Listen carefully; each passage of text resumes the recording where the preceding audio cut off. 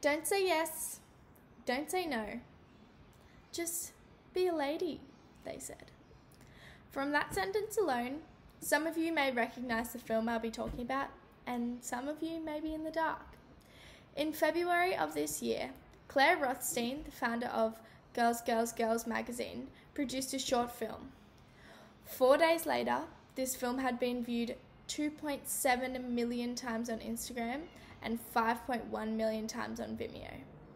Be a Lady, they said, narrated by Cynthia Nixon, former actor, now politician and activist, explores the contradictory messages we are sending the women of today.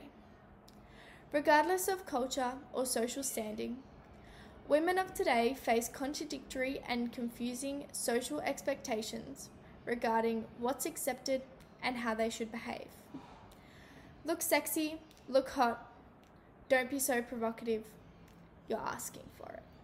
These are real messages we are sending our women every day. These attitudes are often not conscious. They've been programmed into society for many years through generations of media, movies, television, and religion. Nevertheless, it is not an excuse. Jane Lind stated that this message is one of the main causes of self-doubt and anxiety that plagues many women throughout their lives. Don't be a temptress. Men can't control themselves. Men have needs. This is a quote taken directly from the film.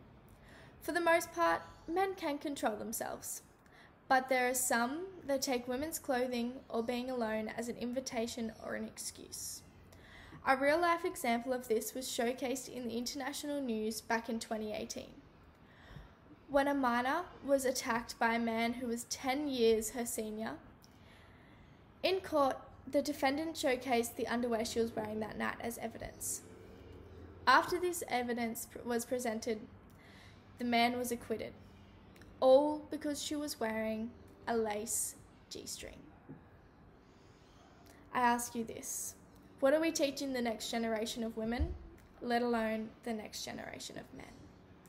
Anita Lyons quoted, "This is powerful, this is timely, this is important."